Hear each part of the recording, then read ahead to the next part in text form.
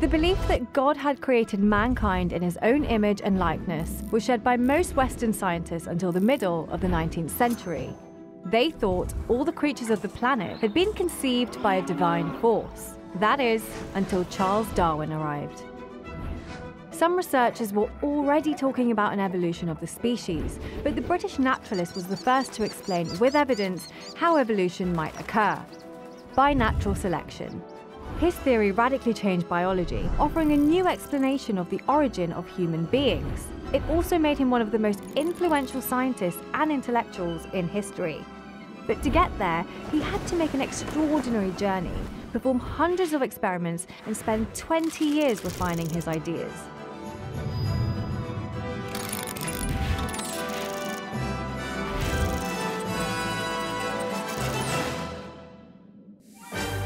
In 1831, Darwin was 22 years old and studying at the University of Cambridge when he was invited as a naturalist to a great expedition.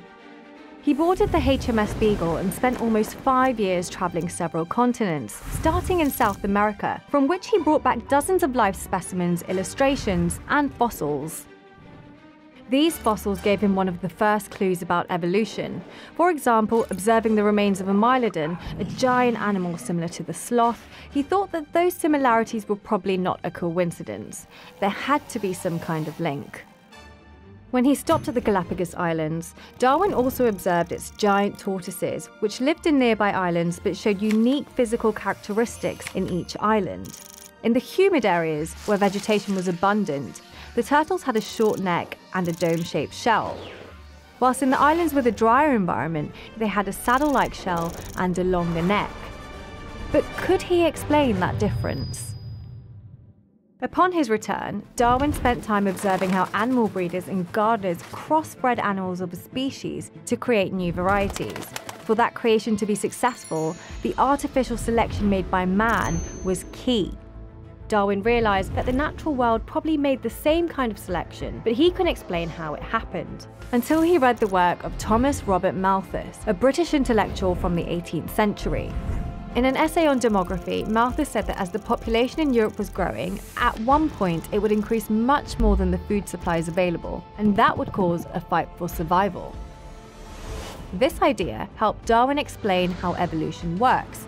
In nature, there is a struggle for survival, in which the strongest individual is not necessarily the survivor. Instead, it's the one which best adapts to the environment where it lives. If a living being has any trait that helps him to survive, it will be more successful at reproduction. Those which don't adapt will die without descendants. The creatures with the most success in reproducing pass their traits to their lineage, and so on, until these variations end up becoming a new species. That's why the differences between the Galapagos tortoises were a product of evolution. In a drier environment, those with longer necks could reach the bushes easily in order to get food, whilst those who lived in the humid environment could eat grass and protect themselves from predators, thanks to their shorter neck and the dome-shaped shell. Darwin said that all species, including humans, were not created independently, but they descended from a common ancestor. From then on, life on the planet began to diversify. 20 years after his trip, Darwin had written thousands of pages, but he hadn't published any. He wanted to have irrefutable evidence, perhaps because he knew that his theory was going to cause quite a stir. But everything changed when he received a letter from Alfred Russel Wallace, an admirer and fellow naturalist who told him that he had reached the same conclusion. Evolution was produced by natural selection. Darwin panicked, facing the possibility that Wallace could take sole credit for the theory, so the two naturalists agreed to present a joint letter explaining their findings. But a year later, Darwin published his book titled On the Origin of Species, and he became a celebrity way beyond the scientific community. His findings shook the foundations of Victorian Britain. Like Copernicus in his time, Darwin changed the game by explaining that diversity came from a biological process without any interference from God. Darwin put human beings in the same evolutionary level as all the creatures on the planet. Scientific advances have confirmed his theory, and even the Catholic Church ended up accepting, decades later, that evolution is compatible with faith. And today, more than 150 years after Darwin's theory became known, we know that evolution is a fact.